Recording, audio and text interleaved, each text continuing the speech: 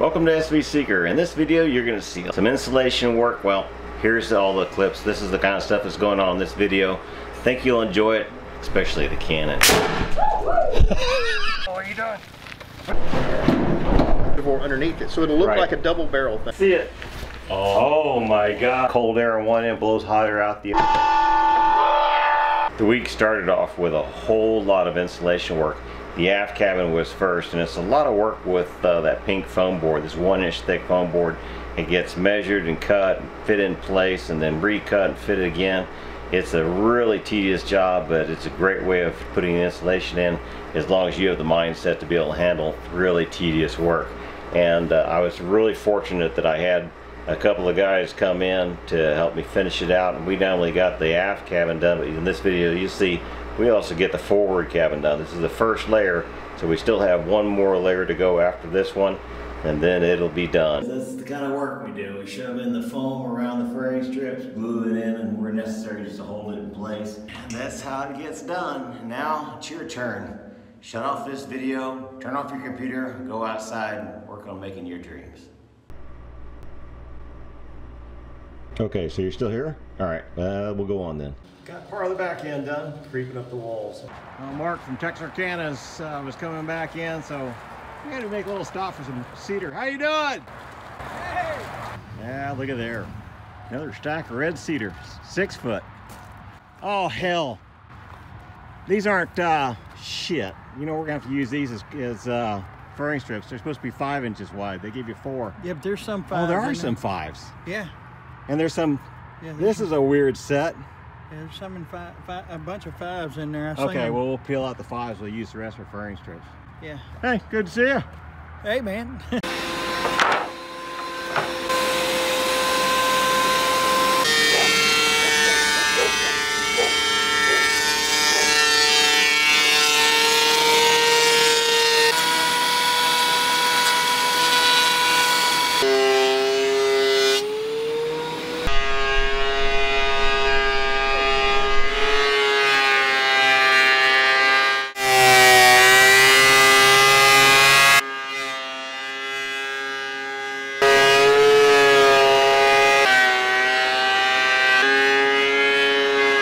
Now this time we're using an automotive clear coat because it has more UV resistance in it than Spar did.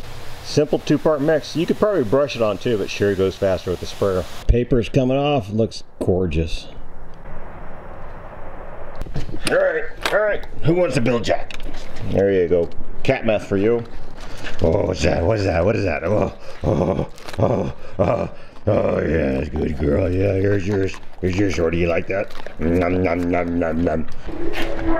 What a beautiful day. We got all of that planed yesterday, thanks to Bart.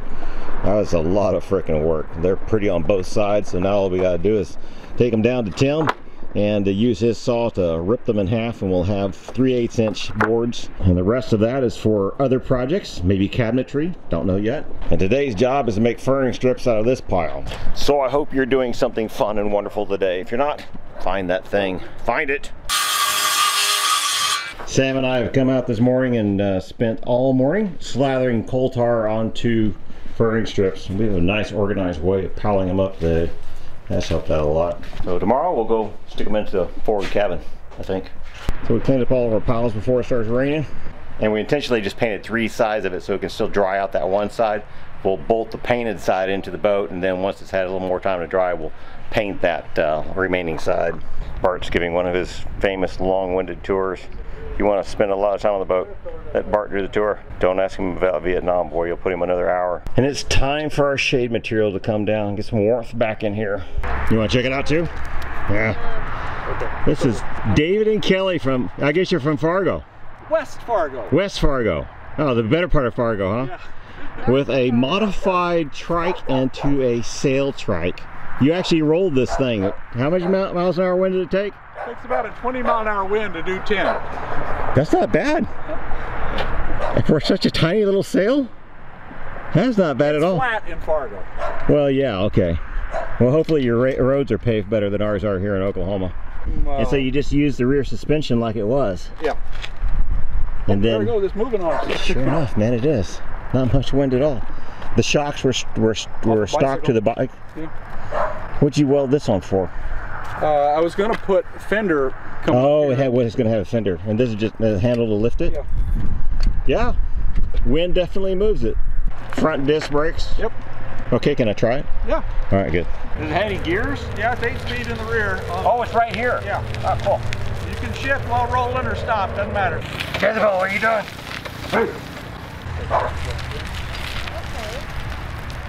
You're looking at that cat. Don't look at the cat. This. Thanks to watching videos of SV Seeker for the last 8 years, Yeah. and realizing that not being good at something is no excuse not to give it a try, Amen to that. I started out building an electric bicycle from scratch, and after I had that and had so much fun building it, I decided to build a tricycle. And it's a lot more complicated because you have steering geometry that you have to figure out and work. This started out with a set of plans from Atomic Zombie, Yeah. and then it got heavily modified from there, and then You made it yours. I made it mine.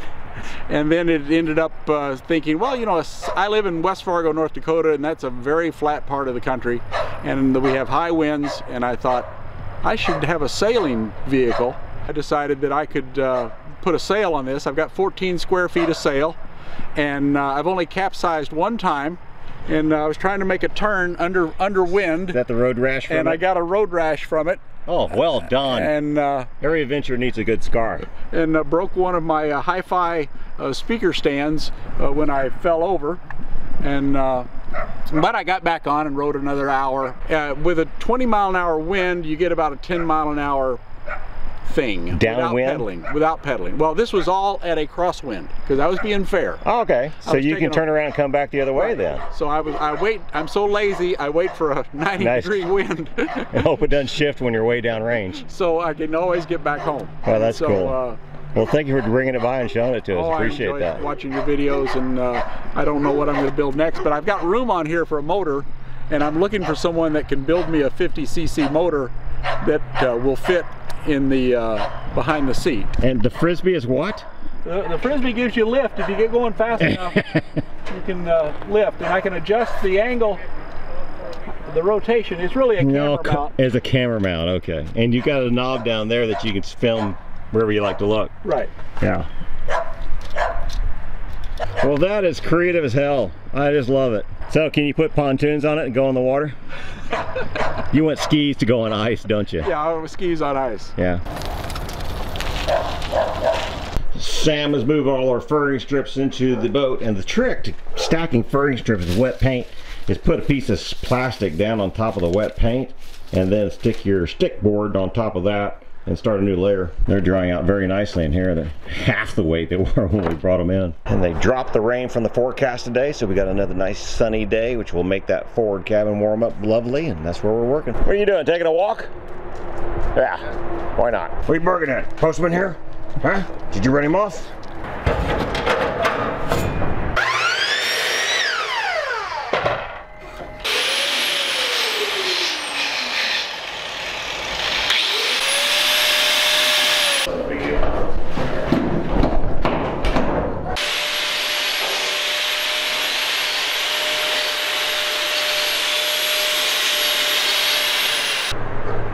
Gorgeous winter morning. It's going to warm up to like 60 something today. And it's a Saturday, so we'll have lots of guests by today. We've got some exciting things to open up. The package arrived yesterday. We didn't open yet.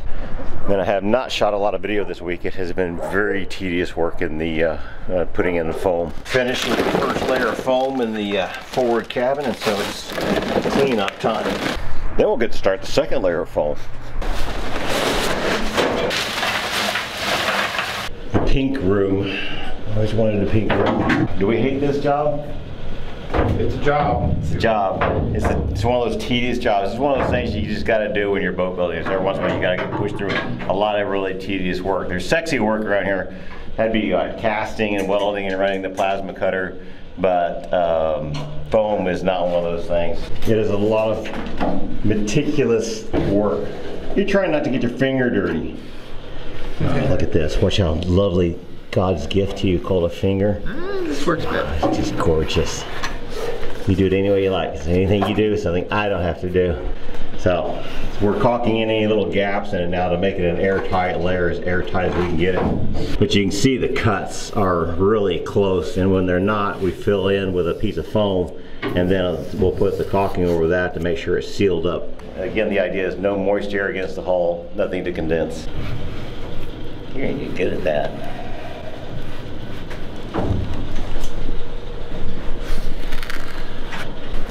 Don't you have short people to do the short jobs, Doug? Yeah, I know. Why are you down here on the floor? Wasting my talent. Yeah, no, your talent is like 7 feet above us. Let me show you up here in the corner, just to give you an idea for how many little pieces are in the puzzle. Because we're going around the fairing strips, the boards, and so there's just a lot of work in there. And every frame, it's got little pieces jammed in around it, even up in the corners and behind the angle iron. So it's a 100% sealed surface. And this is the stuff we're actually using for the caulking. It's PL300. Glues the panels in too wherever we need that done, because they might be loose. But all the panels are actually cut and fit tight enough that they stick in there without any glue or caulking to hold them in. That's done after the fact. This is the aft cabin. It's done the same way as the forward there. Here's an example of a panel that's not quite tight enough fit and it bounces out. So what we can do is take a little piece of foam and wedge in there. Little piece of foam wedged in there, makes it tight enough, and he can come back across it and seal it up with caulking. Working with us today is the Unabomber. Oh, not the Unabomber. Not the Unabomber. Watch the keywords. We'll get banned for something. This is Sam Houston from, where do you call yourself from? San Diego, California. You still call San Diego? He's been traveling around the United States in a camper and enjoying the United States, taking a break from, he does high-end copper work for roofs. I don't even afford, copper's so damn expensive. I can't imagine somebody making roofs out of this stuff. Well, you get, 100-year roof. Yeah. Oh yeah, absolutely. Yeah, 100-year roof. Yeah, probably more like 600-year roof. Yeah, depending on conditions. Yeah. I don't plan to live that long. Hey. In my inheritance. Oh, this is my boss would always go 300-year warranty on the brackets and 100-year warranty on the gutters. When we do gutters, he'd always say that. That's great. And he goes, your grandkids are gonna have to fix this. It's messy, Doug. Yeah, of course it's messy. I wouldn't have given you anything less than messy. Oh, look at this. I don't have to hold my block.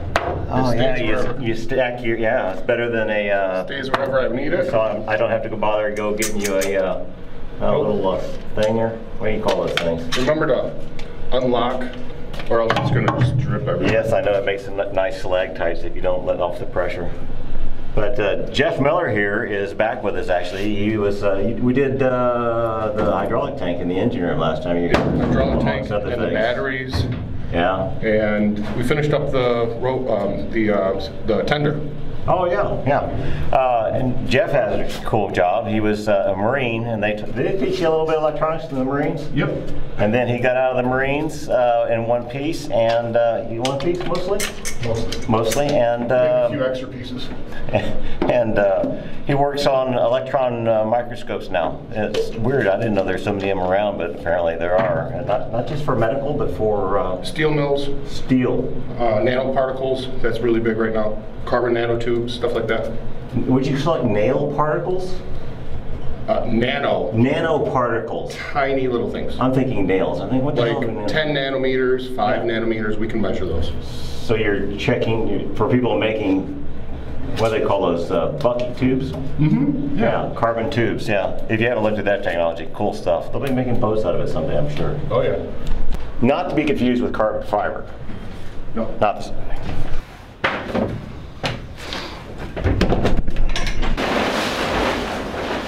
And then everybody remember, step on the wood. You miss the wood, you go in a hole. Hey, who's putting breakers in here? It fell out. To honor all missing and unidentified veterans. For NPR News. To me, the answer about how to get through the boring work or the tedious work is there's two things. First off, you got to find joy in it. You gotta have the little successes about getting the little piece fit in just right, and that feels good.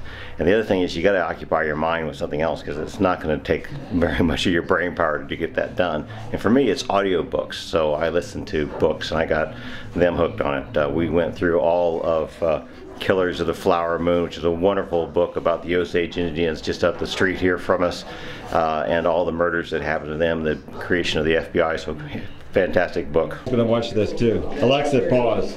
All right. So, Mr. Sam Houston, you've been here for what? This is day. How many days have we been doing phone? Oh. This is day 3 on phone. Yeah. Yeah. Day 3. And no, day 4 on phone. Day 4 on phone. And furring strips weren't much different than this either. No, they went faster though. Yeah. Faster. They're a little more interesting for some reason. Yeah. Yeah. So, just fast and easy. So how do you deal with the ability to get up in the morning and do work like this every day? Especially for the high dollars that we pay. I mean, you have to push that aside. Well, and I got a considerable raise this week. We tripled your raise, I think, this week. Yeah.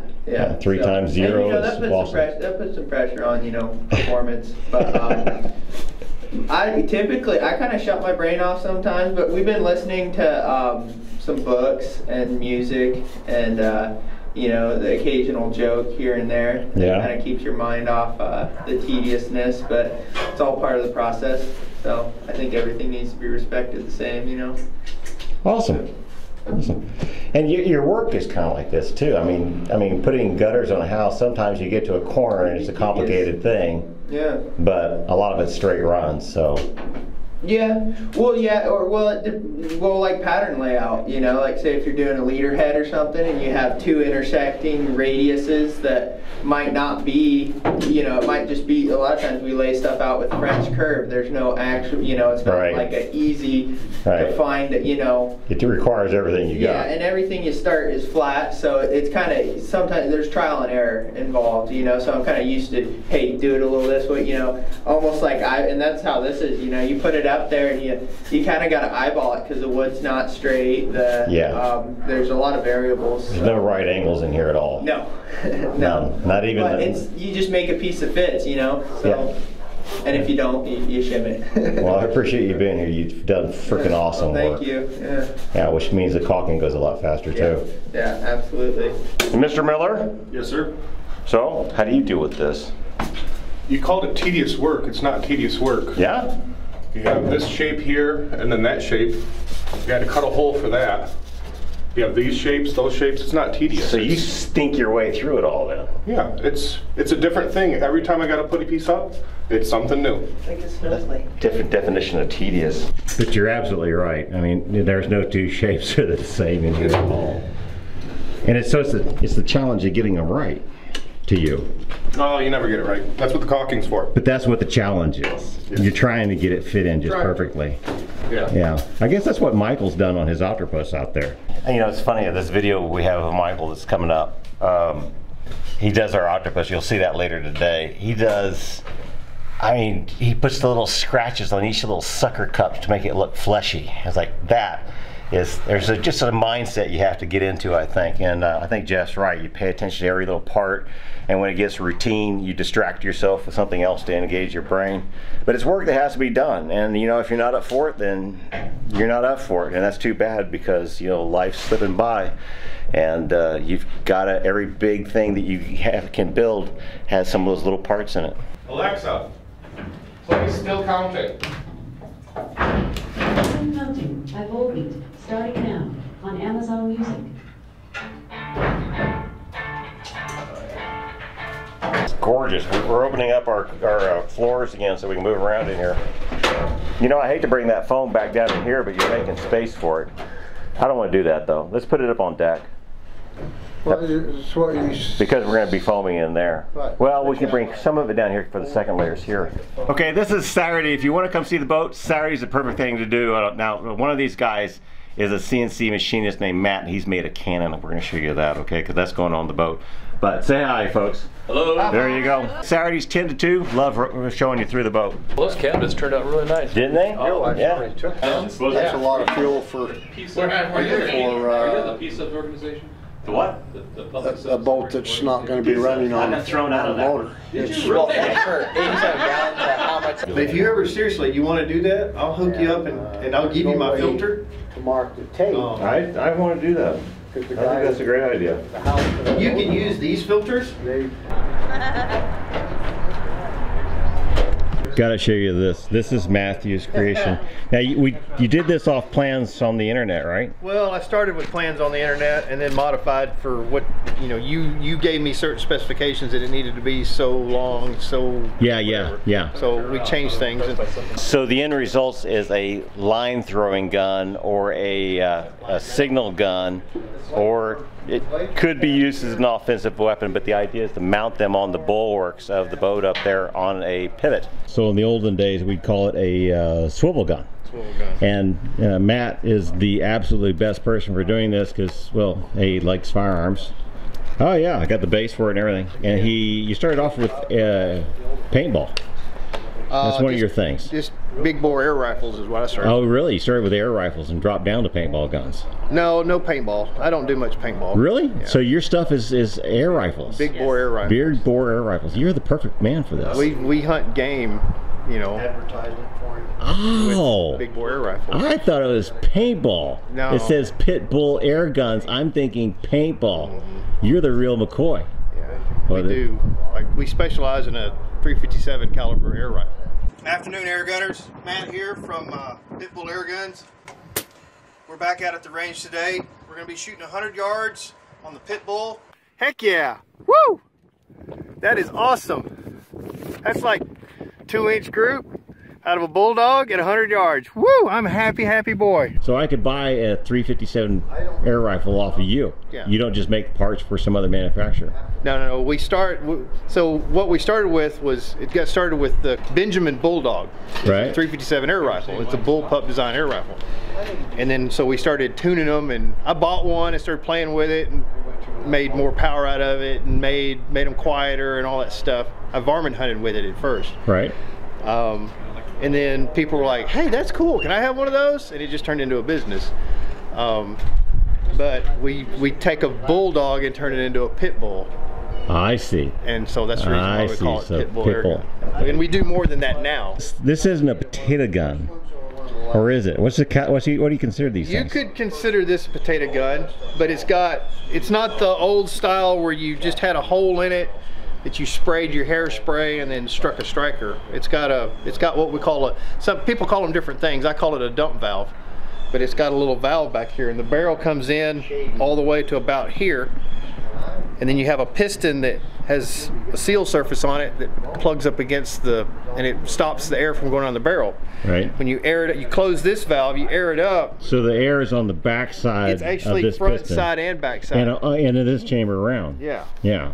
And so it fits the barrel, it fits this tube really close. It's just barely a slip fit. And then when the air pressure, because it's bigger on the back side of the piston than it is on the front side, because you've got zero air pressure on this part, exactly, it holds it up against it. When you dump this, it drops the pressure off the back side, and it just slides back a little bit, and then all the air that's in this cavity here comes around and goes down the barrel. Does a 180 and goes down the barrel. And then we built just a simple little line carrier projectile. You got a groove in it. Groove in it so the line can run down beside it, and then the line will be hanging out the end of the barrel. Right, so the line ties onto the back and it goes in like this and fires out. Right, and it'll just carry the line. And then drags the line the rest of the way. And you've already fired this thing? I have. I've only fired it a couple times, but I have. And what's the range? I was getting about 75 yards. With the line? With carrying the line. Without the line, I actually... Carrying this line? Carrying this line. line. Which is a stout line. It's 550 cord. Paracord. Right. Well, that is wonderful. And this thing won't even kill you. No, I was trying to make something light for you that wouldn't hurt somebody if you actually hit them. So if you're firing towards somebody, this is the projectile to use. It might piss them off, but... Right. Yeah. And if we bore a hole in that and put some lead in it, then it would be something that would go a lot further. Or we could just machine you something out of aluminum, and it would go a lot further. So if we're shooting toward land, we could use something heavier, get the line a lot further out. And did you fire this with a heavier projectile? Yes. What'd you shoot? I shot a solid chunk of 2-inch aluminum, about 3 inches long. This is 2 inches diameter and 3 inches long. And how far did that go? About 375 yards. Yeah. That's nice. That'll reach in over a lot of surf breakers. Right. Now, so the reason for doing that is if there's somebody on shore that they've run aground with a boat or something, we can't get ours in there, and getting a line to them is a complicated thing, so you get as close as you can. In fact, we could even take this onto the tender, get the tender in close to the breakers, and then fire the line over the waves so that they can then use the small line to pull a big heavy line in. The tender takes the big heavy line back to seeker. We tie them onto the stern post at the rear, and we can pull them off. We could drag them across rock at that point. This is glued together. It's all just pushed together because I didn't know exactly how you'd want to set it up. Right. But well, we can reconfigure it if we want to. If you did it straight up and down, then it wouldn't fold back. But like, you could have it like this. Oh, very clever. Just in case it was always pointed at the ground, it wouldn't fill up with seawater. Yeah. Seagull poo, any of that stuff. This is, you can loosen these clamps and slide it up or back. Is this a real thing? This is a real pipe fitting. Yeah, I ordered that off of Amazon. I love Amazon. Yep. This is wonderful. But you could, you know, move it forward or back to get a different center of balance. Like if when you let go of it, if you always wanted it to go down, you can move it back a little bit. Right, yeah. Or if you always wanted it to point up, you could move it forward a little bit. Man, I didn't think this would be such a useful thing just out of plastic, but it is. Right. And it's lightweight. Well, this is just version 1, remember? And how many PSI do you put in this? This one I've tested it up to, well, I've put 200 PSI in it, so I would say not more than 150. Just and when you fired the line thrower with the wooden element? I was only using about 120. Oh, okay, yeah, that's nothing. Yeah. I had a little bitty compressor that I could put in the back of my truck to take to the gun range. How loud is it? Oh, it's not too bad. Well, I wanted it loud. 110 decibel. Well, let's just see. Okay. Couple of rags rolled up together for now. I'm not going to press that in there first. You want the valve to close so that it is pushed up where it needs to go, and then we can. Oh, then you shove the load down. Okay. Make sure that this valve is closed, and then you. Oh, you got another valve. Oh, I see that. You air up the valve. It's aired up. That's all it took to charge it. Close that. So when I turn this, most of the air, or there's a big section of air that's going to pop off the valve. Right. And the rest of it. But the most of it goes out the barrel. Ready? Okay. Yeah, ready when you are. One of the rags is on the boat up there. I gotta go home and change the WD-40? Yeah, any kind of lubricant. Just to help it go down the barrel a little bit. Just lay that in the groove, and then. What'd you use for the stopper material on that? That's it was in the pipe department. It was some kind of little coupler for like 1.25 inch, 1.5 inch tubing for the sewer or something, where it just connected them together. And don't ever look over the barrel while you're loading it. Always have it beside you. Just in case. And don't put your hand over the end of it. Always hold it from the side. Well, you come home with all your fingers. Right, and your teeth. We're gonna shoot again. Hey Bart, don't have a heart attack. So air it up. Hopefully we'll just go through the lines here. You ready? Ready. Holy cow! Oh, it almost hit the car. It was too high to catch. It's laying down there in the grass, but I swear it hit the mid-center of the street. Yeah, that'll definitely do it. Well done, man. Well done.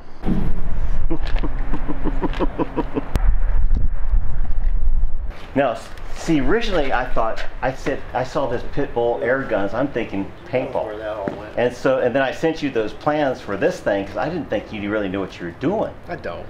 No, you totally do. And then you sent back that reply that said, oh, with this PSI and this kind of reservoir you get, it's like, then just like, I said, oh, okay. Ignore anything I said, you take care of this deal, and you certainly have. So this is beautiful, but this is not the end of it, okay? This is, you call this a prototype, but it's a working, usable, perfectly usable gun that a lot of sailboats ought to carry around. I mean, technically, this was my second or third version of this, but the only thing I changed was the piston, the way the piston actuated. Right. That was the only thing I changed. So if we put up a link to the plans that you built this from? Is it close enough that they can get? Yeah. Whatever the links you sent me, will get you really close. Will get you really close. It pretty much built this gun. Yeah. But then, like anything in life, if you don't change a little bit, it ain't yours. Right. So this is yours. Yeah. Oh man, we appreciate it. Yeah, I'm glad to. All right. After lunch, we'll show you the real gun. So it's supposed to be, it says in there it's a 12-ounce ball, and this one's supposed to be 16, but you're going to use the 12-ounce ball. That's what I'm going to do that barrel for. You're right. And that's 12 ounces calculates to 5,250 grains.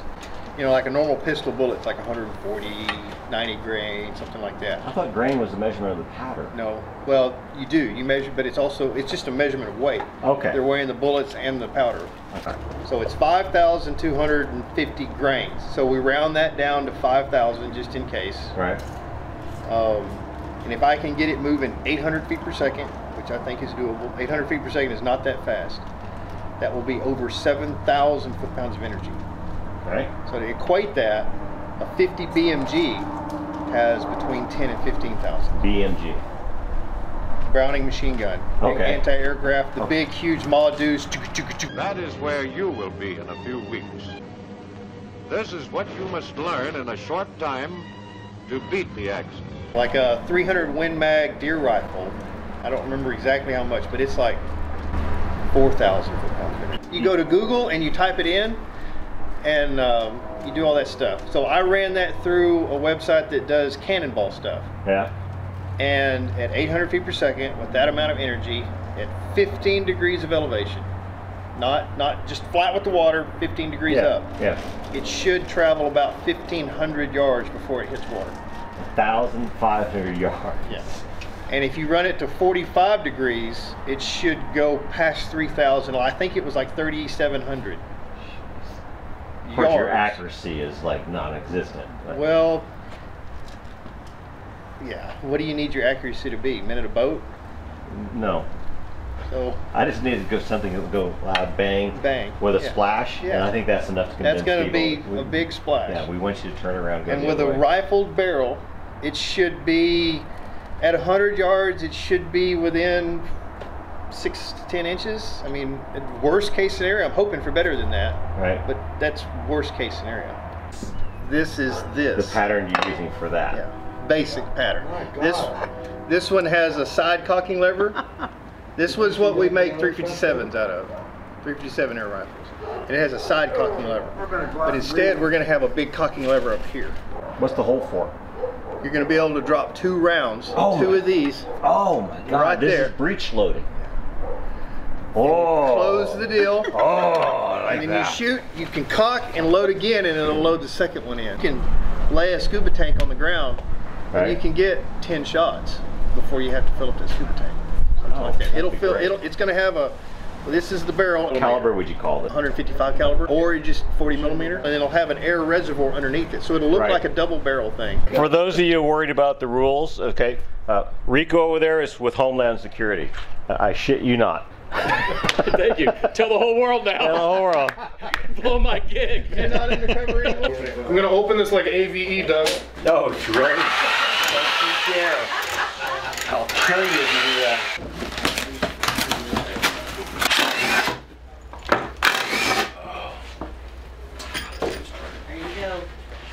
Don't get them dirty. I'm not gonna get them dirty. The lacquer for touch-ups. Oh. Okay. Did I tell you that Michael didn't overlook anything? Okay. Wow. 1, 2, 3. Down. Oh my God! Let's see it. Let's see it. Oh my God. That's what I said. Oh, that's beautiful. That is really cool. Stuck to the phone. Yeah.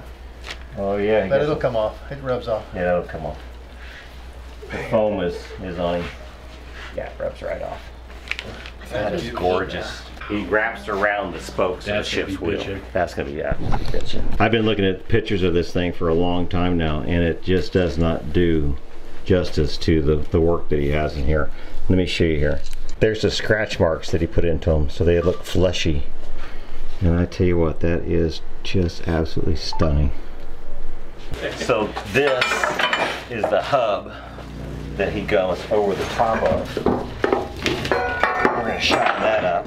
Yeah, so that'll be like that of sorts, and then the rods come in through. Look at that, just perfectly fits. So that's how it wraps around. That's cool. And then this will be... Yeah, so there'll be one rim right here, and then there's a gap, and there's another rim, and that's the work that Hugh Hood did. That's in walnut. awesome. That's going to be so cool. If that's not the best helm on the water, I'll call you a liar. That is going to be so cool. So Michael, thank you. Yeah, that got it. Okay. Well, I'm afraid of heights. I hope I don't lose my lunch. Norfolk, Nebraska? Man, we got Wisconsin here. Yeah. And one more thing arrived this week. This is from Larry Reeves in Lebanon, Ohio. We often get asked, especially when it's turning winter, how we're going to heat the boat. Larry has the answer for us here. These are out of, oh my God, these are brand new units. Oh my God, this isn't even used. I thought these were going to be used, Larry. This is a Wabasco heater. All right, Larry, this is a lot more box than I was expecting. That's the thing I'm used to seeing. That must be a pump. I don't know. I'm gonna have to look at what this is. But this is the heater, so it actually has the flame inside here. Blows, sucks in cold air on one end, blows hot air out the other.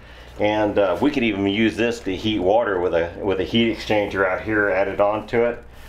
Very nice stuff. Thank you very much. And yes, I will figure out how it actually gets used, and this is the kind of heating unit we'll have on the boat. So each cabin will get one of these or some form of it.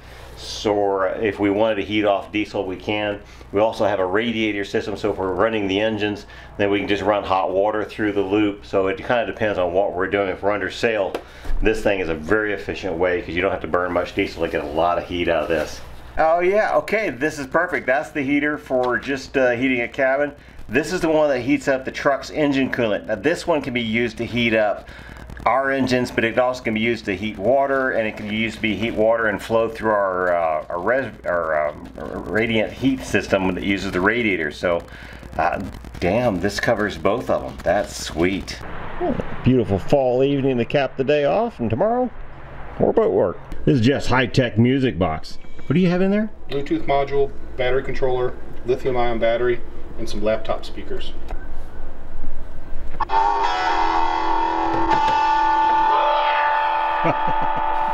Where's the speaker? Oh, that's